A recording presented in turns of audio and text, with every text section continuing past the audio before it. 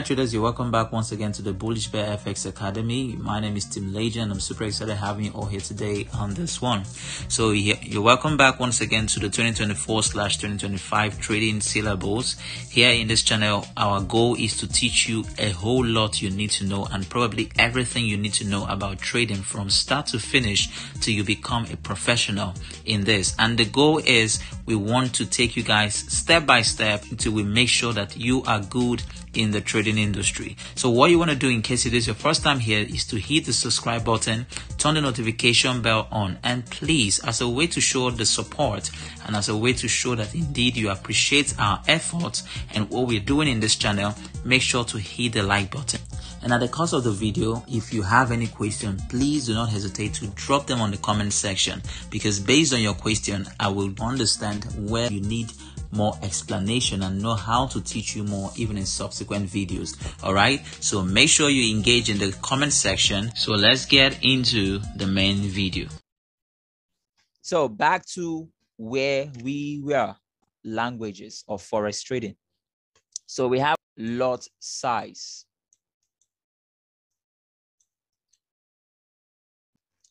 stop loss,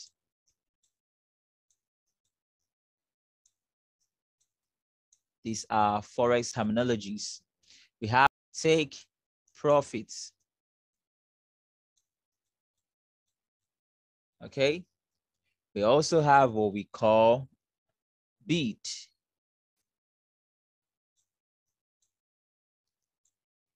We have what ask.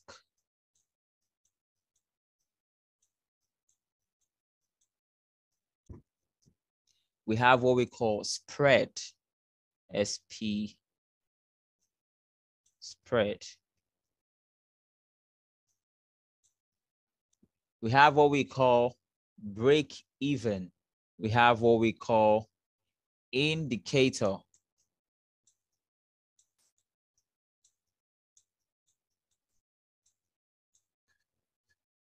So there's something I forgot to tell you guys about PEEP, percentage in price.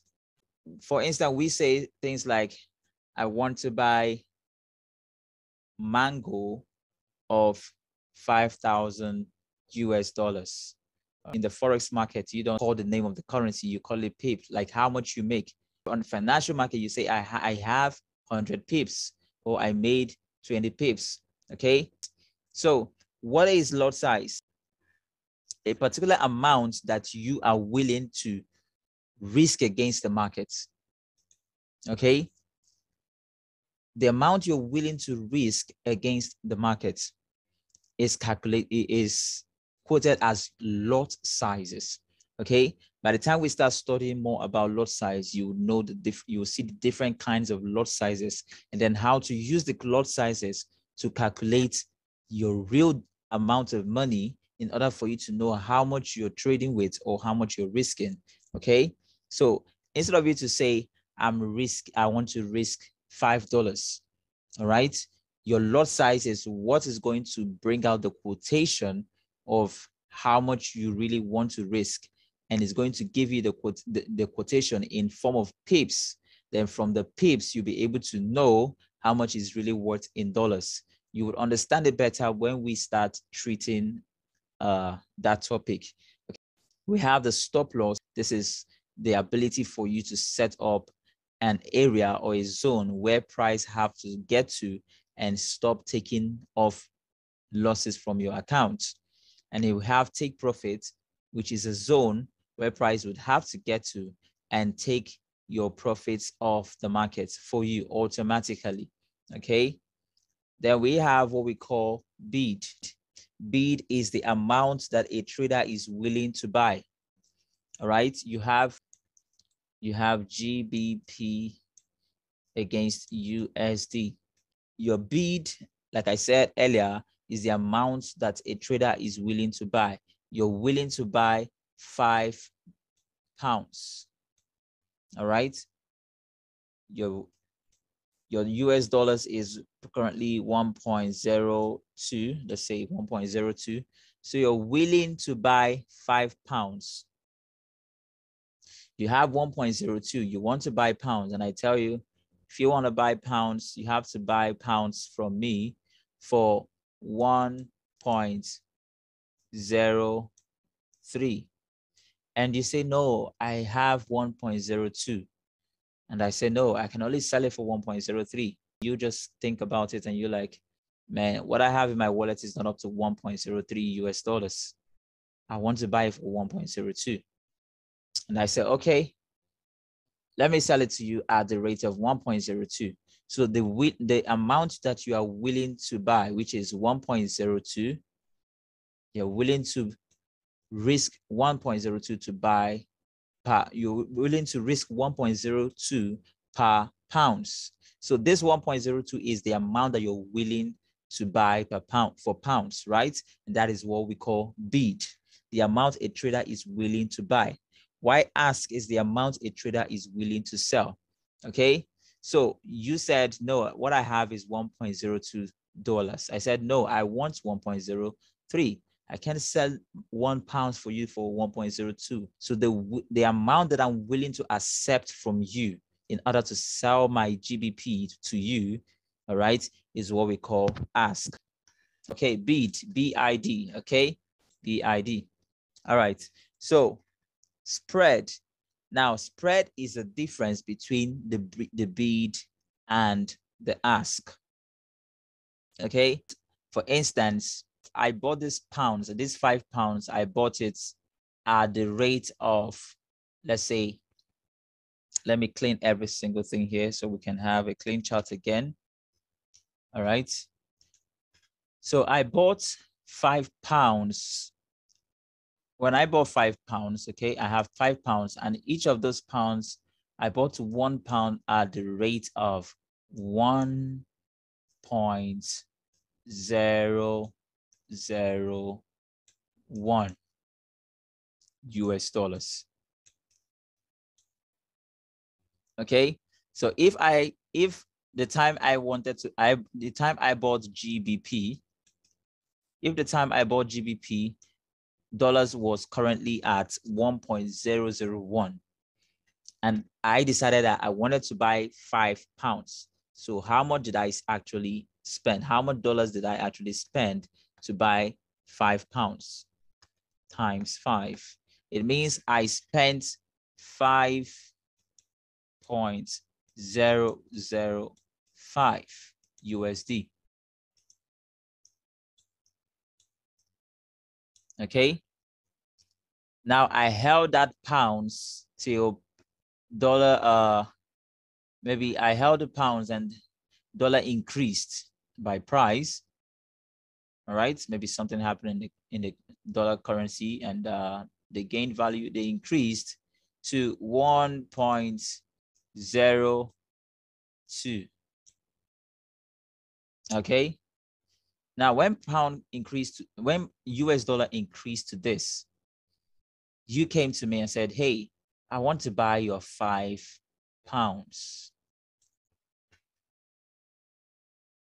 And I said, okay, if you want to buy my £5, I will sell it to you at the rate of 1.1 USD for £1. So remember, this was how much I bought pounds before. All right. So if you agree to sell your US dollar at the rate of $1.1 per £1, it simply means that you're gonna pay me 5.5 USD to get my £5. So 5.5 USD that you paid me minus 5.005. That is 0.495 USD. This is the profit that I made. So this profit is what we call the spread.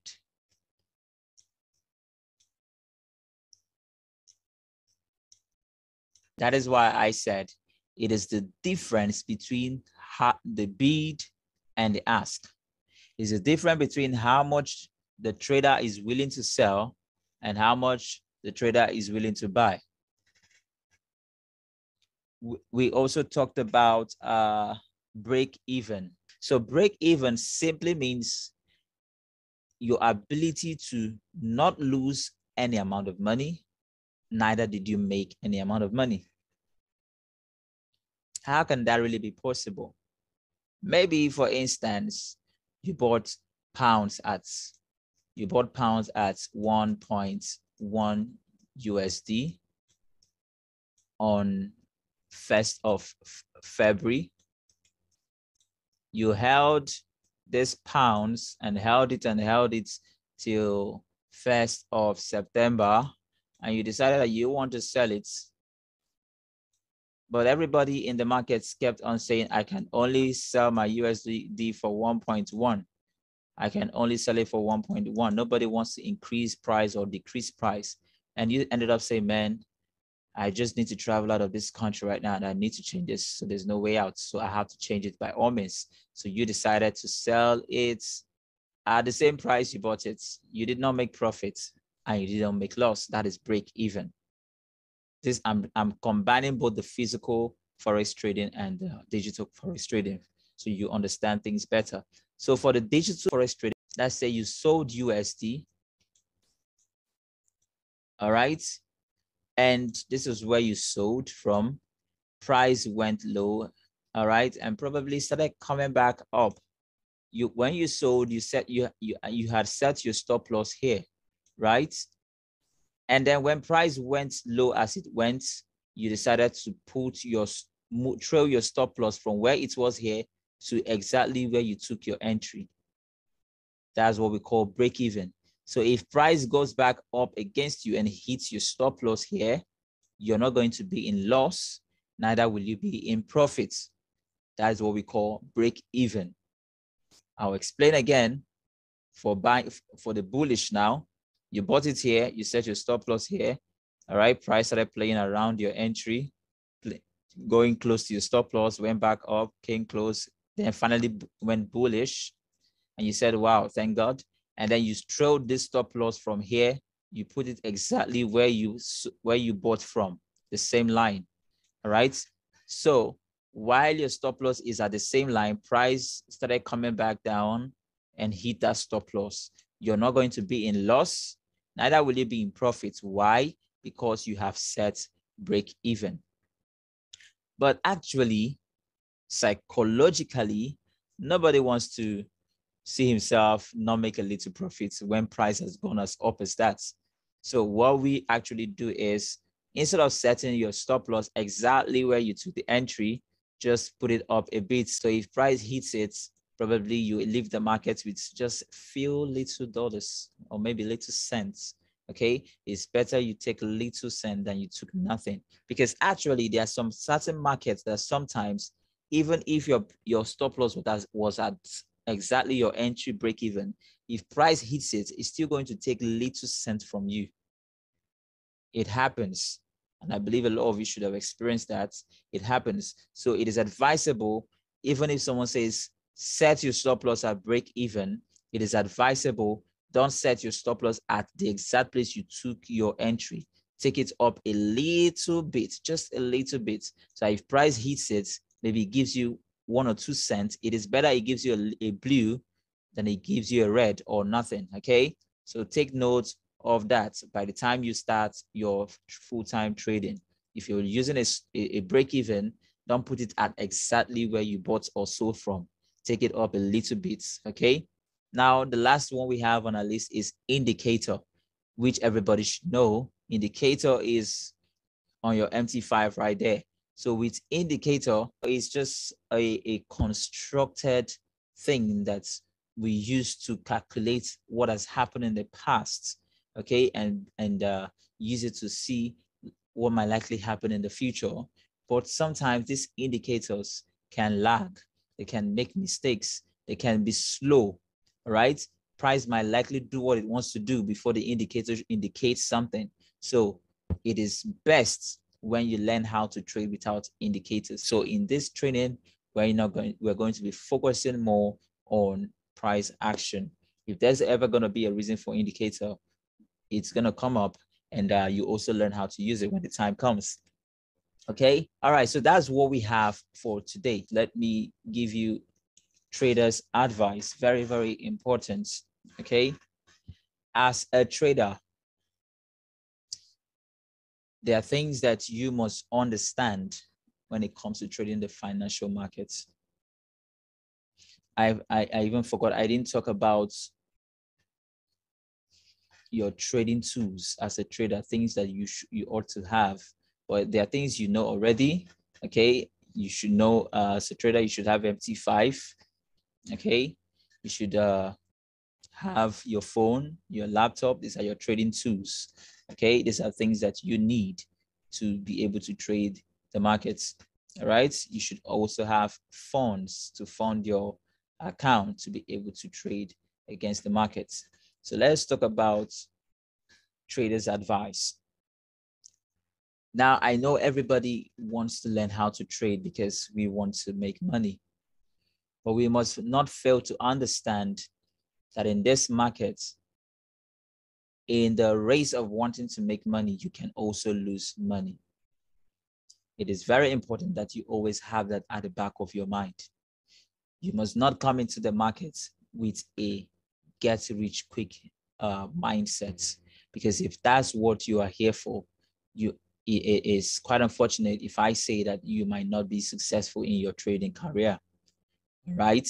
If you want to be a successful trader, you must get that out of the back of your mind. Don't come into the trading industry with the mindset of, I want to get rich quick. I want to make quick money. I want to join others and drive Lamborghini now. Is a gradual process.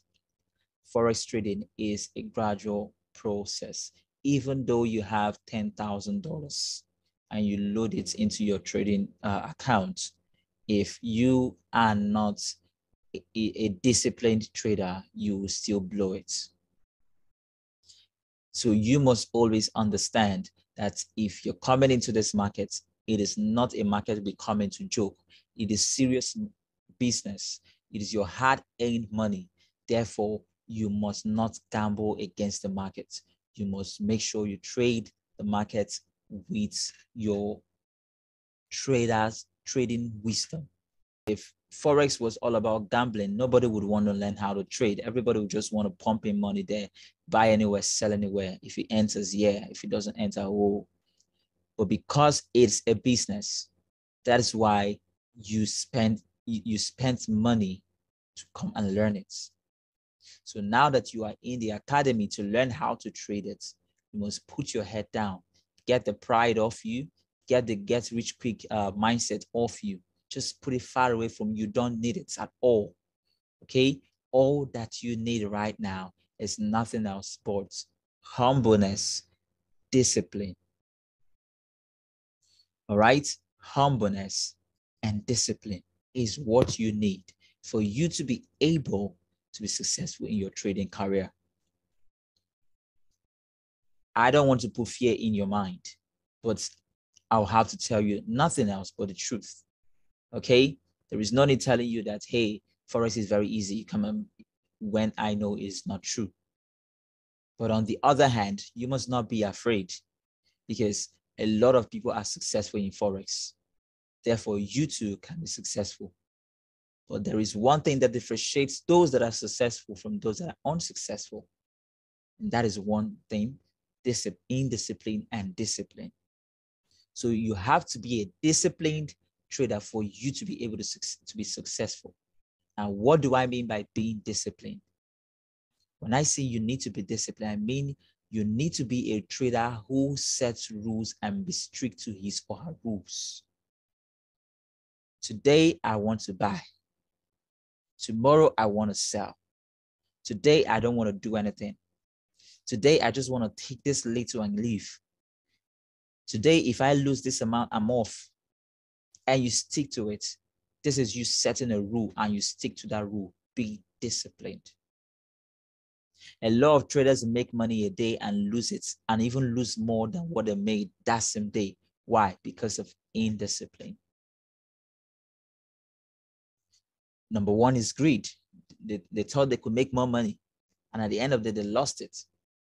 But it all still boils out to be indisciplined. They were not disciplined, because if they were disciplined, they would have said, oh, this little I've made today, wow, let me manage it. All right. NASDAQ is volatility. It is not part of currency pair. It's volatility. All right. So you must be humble and be disciplined in this journey. This is a journey, it's an industry, it's a career. If you learn it, for your own good. That is why I said everybody should have his or her notebooks, so that you don't just learn out of the blue, but you have things you have written in your book so that you can teach people in the nearest future, because there are several ways you can make money in this Forex industry. You can make money from teaching people. You grab the knowledge, full-time knowledge, and you teach people how to trade, and they pay you for you to teach them. Learning alone is the money. Then how much more applying what you've learned into action, that is taking trades and being successful in your trade. So traders, I want you all to believe in yourself, believe in God that you'll be successful, all right? And be disciplined. You're just going to go and decide within yourself, am I ready to learn? If you're ready to learn, then you're welcome to the industry. If you're not ready to learn, I'm sorry, you just end up wasting your money. Okay? So another thing you must understand is, as a trader, you don't gamble against the markets. You trade against the markets. When you are trading against the market without a strategy, you are automatically gambling. So you must make sure you have a strategy before you trade against the markets. So in the process of our training, you would learn how to trade. You would learn how to develop your own style of trading or strategy of trading, and you learn how to also use it and put it to action. Now, there is this thing that used to be difficult for a lot of traders back then, which is funds to start their trading career. But now we have Forex funds that are coming up and funding traders. So it is now easy. Forex is now getting more interesting and more easier to win, because by the time you are able to gain fund of $10,000 to trade against the markets, I don't see why you should still remain in a 9-to-5 job. But for you to really be successful with the amount given to you to trade, you have to first of all mellow down and learn how to trade first. Else, you can need to blow this money off. So this, now you don't need to stress your mind about how much do I need to start this trading career. There are companies ready to fund you. What you need to do for now is learn how to trade first. Okay? Learn how to trade first. Very, very important. So guys, very good introduction class. I love it. So for the meantime, traders, stay safe, keep winning, keep learning, and keep making it big time.